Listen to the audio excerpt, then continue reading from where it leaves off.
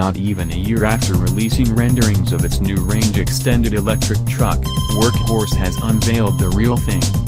As promised, the new Workhorse W-15 uses a pair of electric motors, one in the front and one in the back, for propulsion, along with a B&W gas engine and Panasonic batteries to supply power.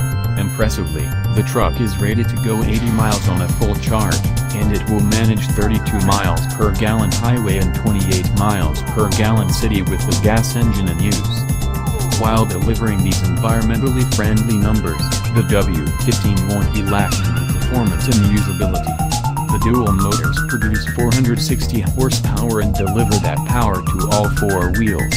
As a result, Workhorse says it will go 0 to 60 miles per hour in just 5.5 seconds.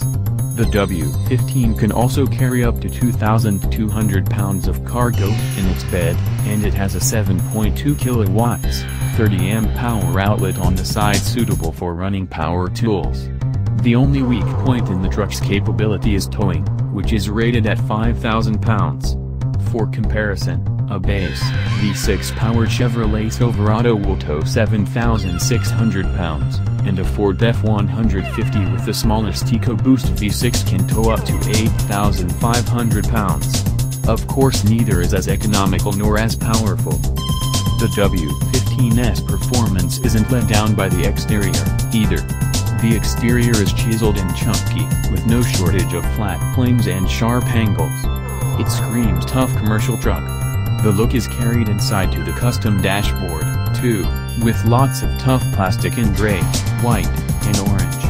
The interior is quite Spartan, with hardly any controls except a simple dial for shifting in the center.